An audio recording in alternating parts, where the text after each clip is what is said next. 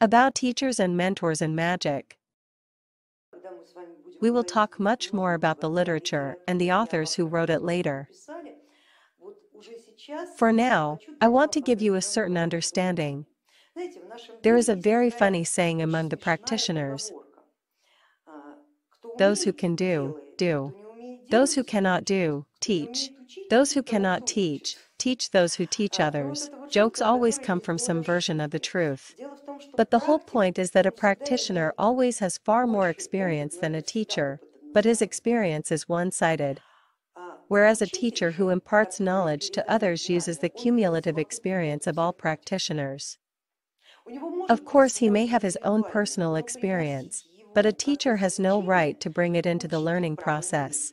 A master practitioner who shares his knowledge with his apprentice is passing on his personal experience, but a teacher who gives general information about all the practices known to him has no right to be guided by his personal experience.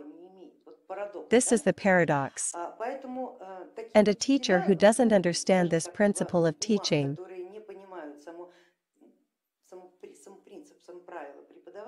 who doesn't know how to do something in practice but tries to teach others how to do it, can become the object of ridicule. And it is not that a teacher is making a self-sacrifice,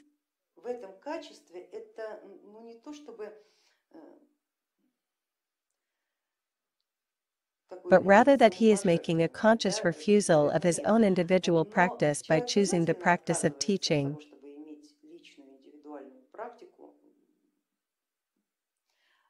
But those are the rules of the game, and there's nothing we can do about it. As a general rule, a person who practices magic is not in the business of teaching. First, he has no chance to teach because practice takes a very long time.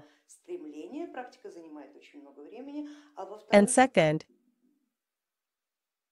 he has no opportunity to teach because he has to rely only on his own experience and therefore has to ignore the experience of others. He has to do this because he has to make his experience phenomenal and unique. And the only way he can do that is either by belittling the experience of other practitioners or by praising and overestimating his own personal experience, but that would be a lie. And lying is strongly discouraged among mages.